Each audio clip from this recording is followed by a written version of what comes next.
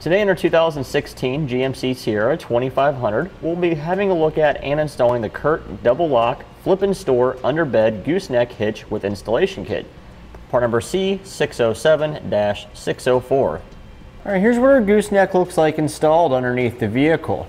Now what sets this gooseneck apart from other goosenecks on the market is the fact that our ball here is secured in place in the gooseneck with a double pin mechanism. A lot of the other goosenecks on the market secure the ball with just a single pin. This gives us added strength and durability. Now I'm going to go ahead and retract our handle. You can see how the ball is secured. Now on the driver's side of our vehicle, we'll find our handle that we can use to remove our ball. This is the handle that secures it in place. When you want to remove the ball or flip it upside down for storage, you grab the handle, pull it out till it stops, turn clockwise, and it's locked into place. When you're ready to have the ball flipped over or ready for towed position, just grab it, turn it counterclockwise, and release it. The spring-loaded action will lock it into place. Now here's what it looks like in the truck bed with our ball in the towed position. This 2 5/16 inch ball with our gooseneck system has a 7,500 pound vertical load limit and a 30,000 pound max gross trailer weight rating. You'll want to consult with the owner's manual of your truck and not exceed the limits of your truck or the gooseneck system itself. Now, our ball, neat feature about this, when we're not towing our trailer, we can pull up on it, grab it by this handle here, and set it down back inside for a stored position. We also have this nice dust cover here where you can push down inside too, to help protect your ball, to keep any debris from falling down in there and making the pin mechanism difficult to use.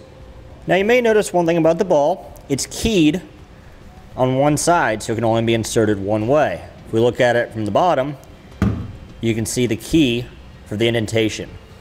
Now our hitch also has these nice, easy to use safety chain loops that are spring loaded. So when your trailer is not in use and your ball is stored upside down, you can see how they sit fairly flush down inside the channels of your bed, thus allowing us to have maximum use of our truck bed without anything taking up any of the surface on the bottom. What I really like about this gooseneck compared to other systems on the market is the fact that when we store our ball upside down, we actually have the plug here to keep any dirt, debris, or moisture from coming inside of there, causing corrosion and possibly causing the ball to get stuck. Now that we've gone over some features, we'll show you how to get it installed. We've gone ahead and removed our spare tire and both of our rear wheels in order to make our installation easier. Now we'll remove our fender liner and both of our wheel wells. It's held in place with multiple T15 screws that run along it. So we'll remove all these screws.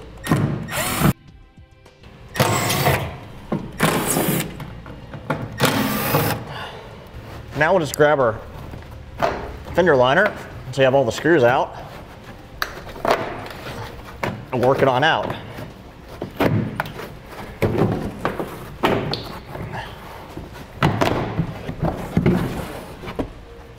And we'll repeat the same process on the other side. Okay, now we're underneath our truck. We need to remove our heat shield right here. It's held in place with 4 13mm bolts. We have 1 on each of our cross member, and then there's 2 on the passenger side frame rail.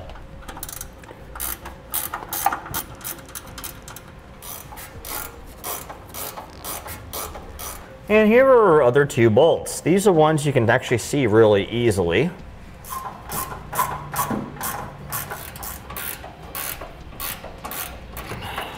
Okay, with all of our bolts off, we can peel our heat shield off now and slide it on out.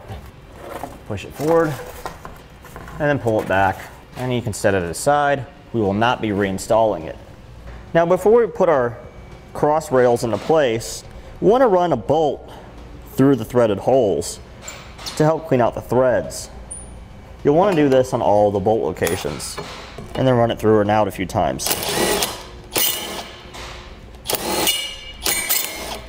Alright, now we'll take our rear cross arm. You can tell which one's the rear as the fact it doesn't have a notch cut out in it. and we'll slide it into place. When we slide it into place, we want to make sure when we rotate it down that these holes here face towards the bottom of the bar.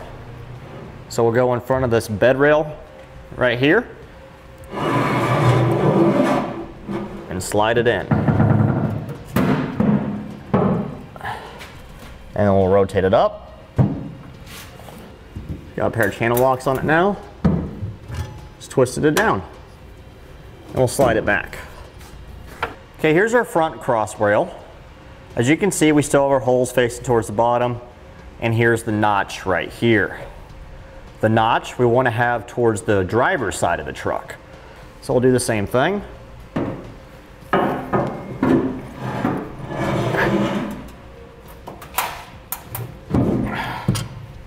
And we'll slide this one forward. Right about there, we'll probably be okay for right now. Okay, now we'll take 2 of our 1/2-inch bolts, flat washers and lock washers, and we'll orient the hardware with the lock washer on and then a flat washer. All right, now we'll take our frame plate. This is on the passenger side of our truck. We'll slide it up and we'll bolt it to a rail. We're just gonna get it started for right now. Okay, now we got it started on our passenger side. We'll push our frame bracket over to where our 2 holes here and here line up with the holes in the frame of the truck already.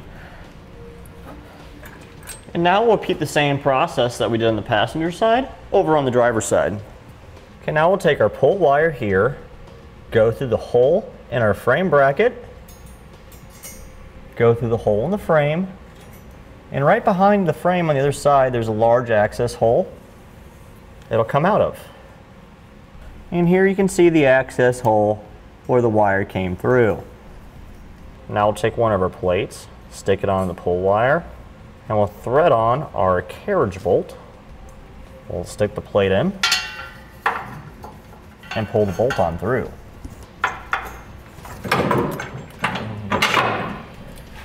We'll remove our pull wire once the bolt's sticking through all the way.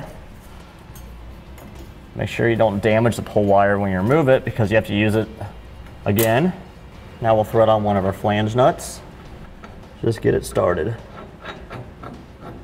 Now we'll come through this hole, and its access hole's right behind it too.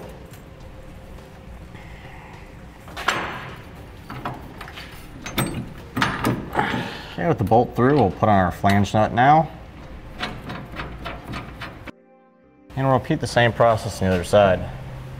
Here's a quick tech tip. Before you go to install the driver's side frame bracket, if you clamp the cross rail to the back side of this bed crush rail, it makes it a little bit easier to get your hardware through the frame. Okay, now we'll take our template here and we'll stick it up with the arrow that says F facing towards the front. And we'll loosely install it with a couple bolts.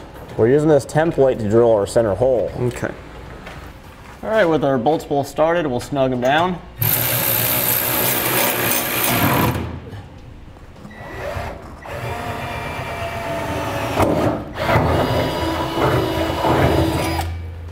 Okay, with that drilled through, we can now remove our template.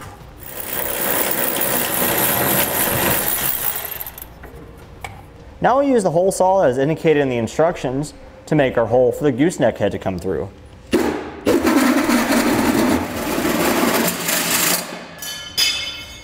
Okay, now we'll get our remaining 8 bolts together with the lock washer and the flat washer, and we'll grab an extra set of hands and raise our center section up into position. Okay, so we'll raise it up over our exhaust and around our brake lines here. And we'll have our second set of hands hold it up place while we install our hardware.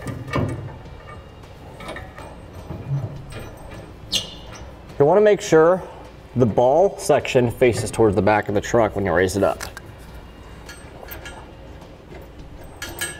All right, now that we have 2 bolts started on the front side and 2 bolts started on the back side, we'll install the other 2 in each rail.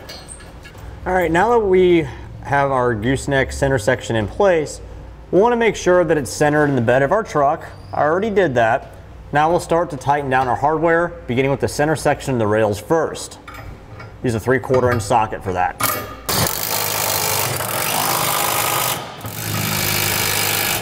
Now we'll tighten down our crossbars to our side plates. Now we'll use a 15/16 socket and tighten up our frame brackets. Okay, now we'll torque all the hardware to the amount specified in the instructions, beginning with the center section first.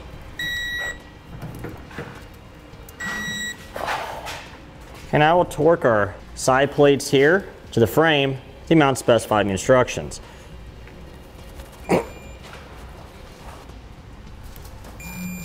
Okay, now we'll torque our frame brackets to our cross brackets here.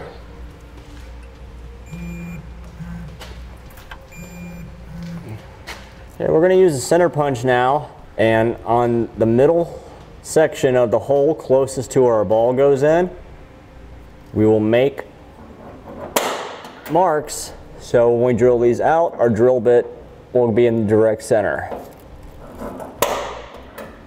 Now we'll go ahead and loosen up our exhaust by popping the hangers off. Use a pry bar or a pair of channel lock pliers to help loosen the exhaust.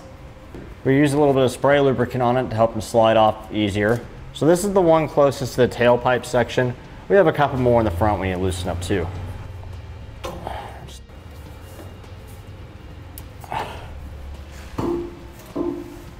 Now this exhaust hanger right here is bolted to the side of the frame using two 15mm bolts.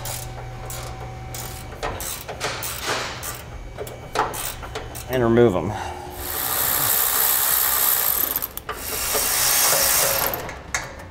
I'll swing this exhaust hanger up, out of the way.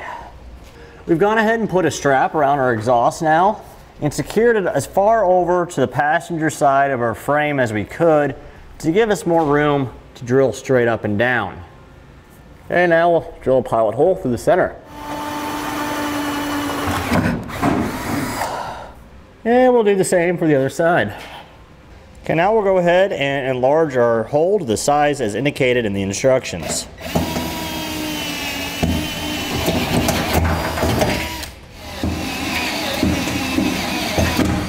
All right, now we'll take our safety chain U-bolts and drop them on down through our holes.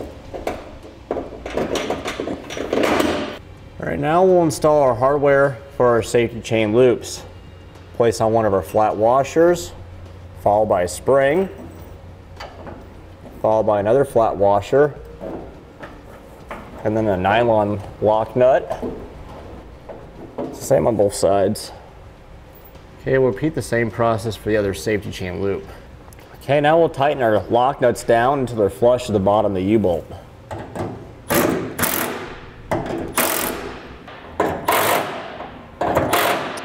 Now we'll insert our ball lock with this hole facing towards the top.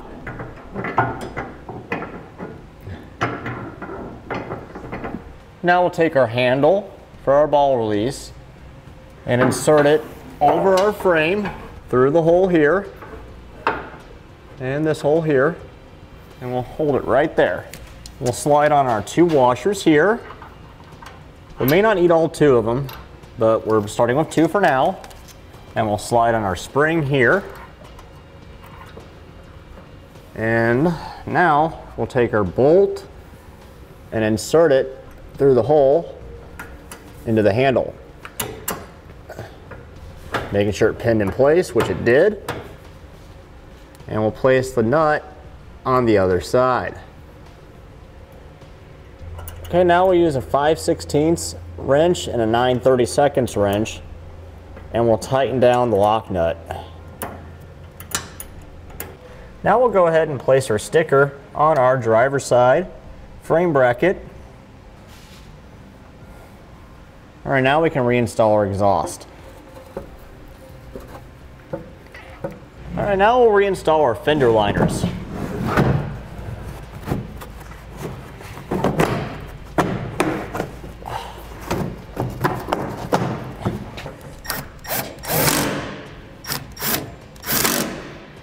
Now over here on our driver's side, with our fender liner back in place, you can see when you go to pull the handle out, the fender liner's in the way. So we'll take a utility knife and we'll cut a notch for it.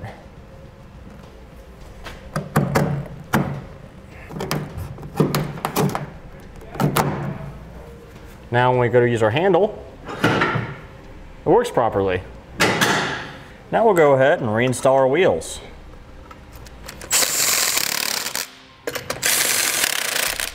And that completes our look at and installation of the CURT Double Lock Flip-in Store Underbed Gooseneck Hitch with installation kit, part number C607-604 on our 2016 GMC Sierra 2500. Click the link below to shop, learn more, or visit us at etrailer.com.